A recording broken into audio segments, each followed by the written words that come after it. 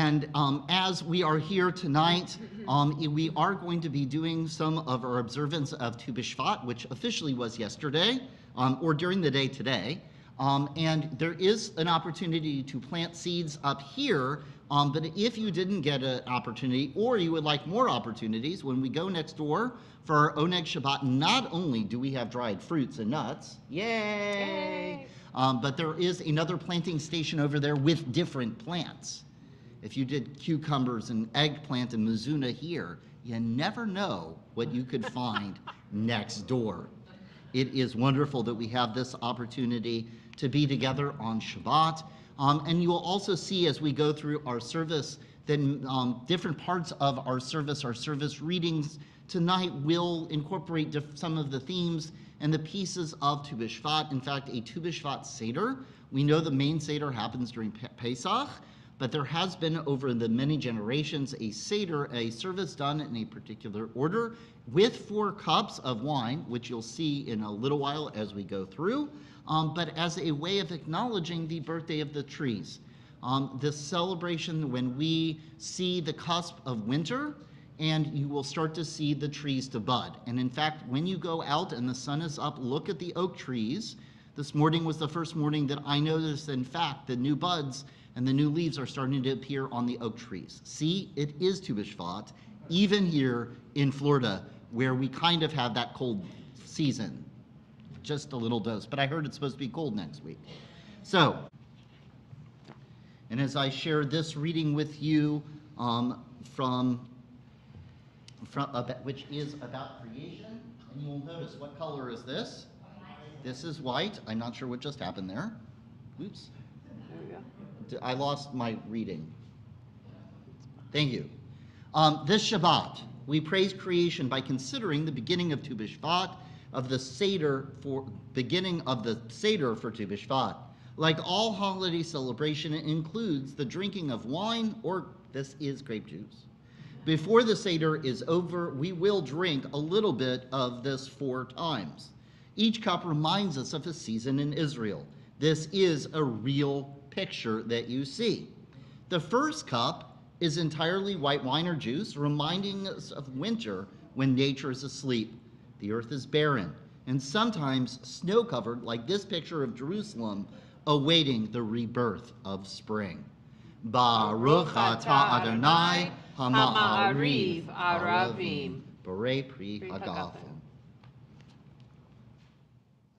It's getting exciting now. The second cup is a splash of red.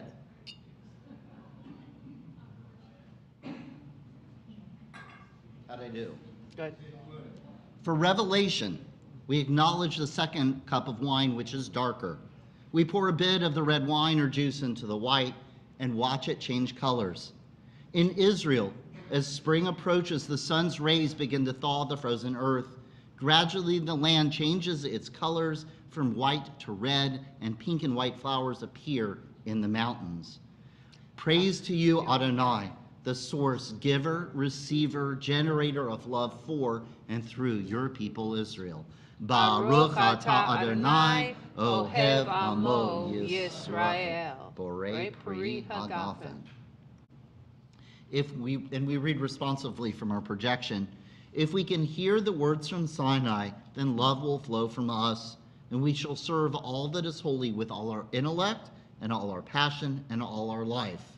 If we can serve all that is holy, we shall be doing all that humans can to help the rains to flow, the grasses to be green, the grains to be golden like the sun, and the rivers to be filled with life once more. All the children of God shall eat, and there will be enough. But if we turn from Sinai's words and serve only what is common and profane, making gods of our own comfort and power, then the holiness of life will contract from us. Our world will grow inhospitable.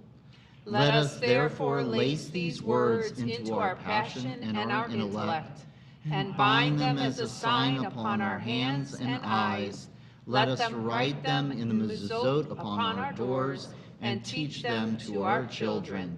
Let us honor the generations that came before us, keeping the promise of those yet to be.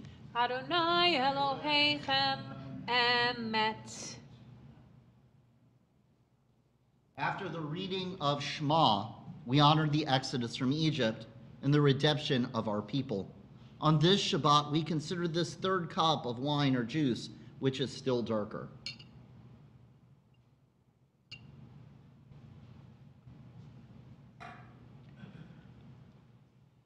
We add more of this red wine or juice and watch the colors mix. As summer arrives, the land of Israel becomes bright red. Tulips and red poppies burst forth and bloom. In this season, we are reminded of the people of Israel emerging from the sea of reeds and breaking out in songs of joy and rejoicing. Borei Pri Hagafen. And as our ancestors did, we sing like they did on the shores of the sea.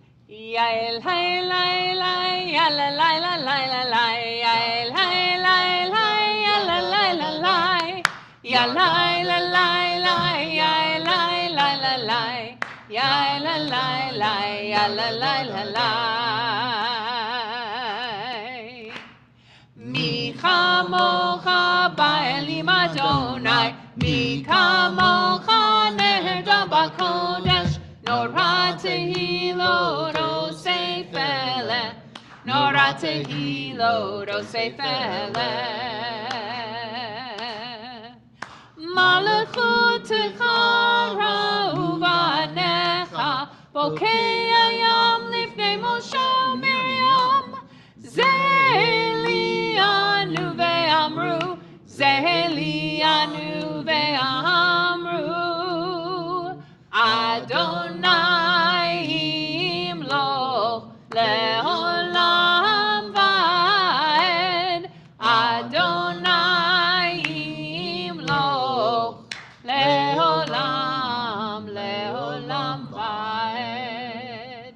V'nemar kivod Adonai et Yaakov ugalo miyad chazak mimenu. Baruch atah Adonai Kal Yisrael. As we ask God for a good night's sleep, we come to our fourth cup, which is all red. This cup symbolizes how summer ends.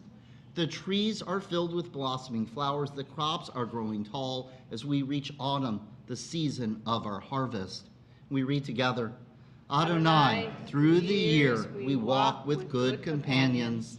Let us continue to live with hope in our hearts and in eternity in our thoughts, that we might lie down in peace and rise up waiting to do your will in harmony with each other and all of your creation.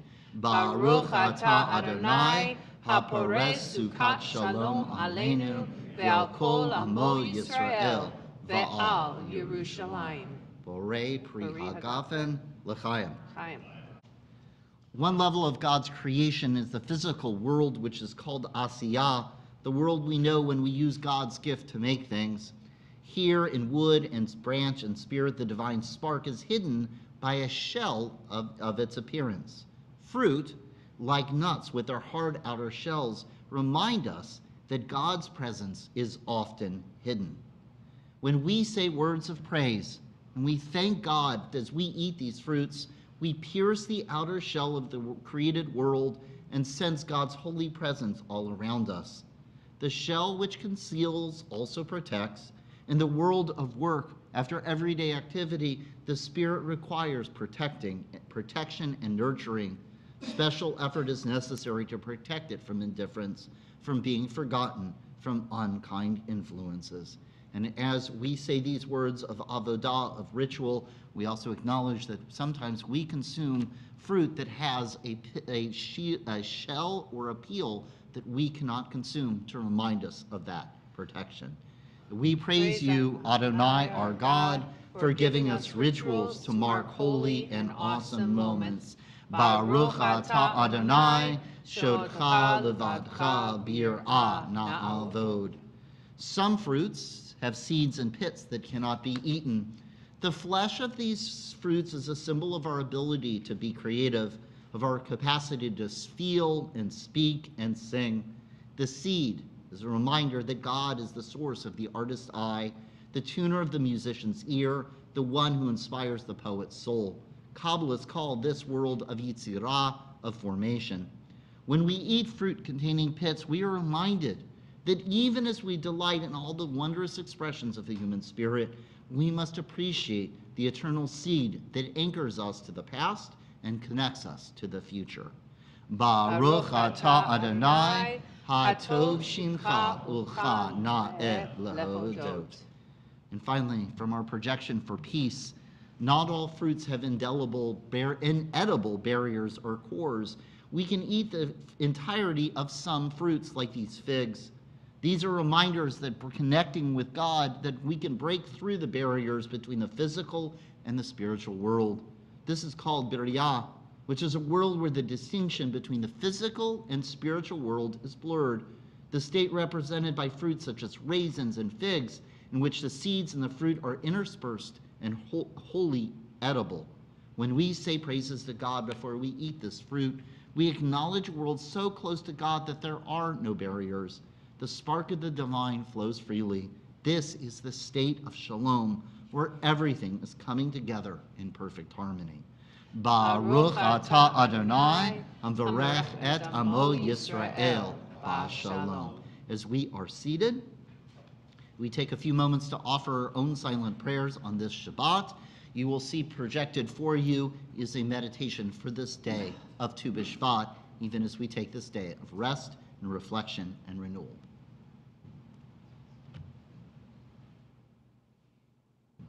CG only.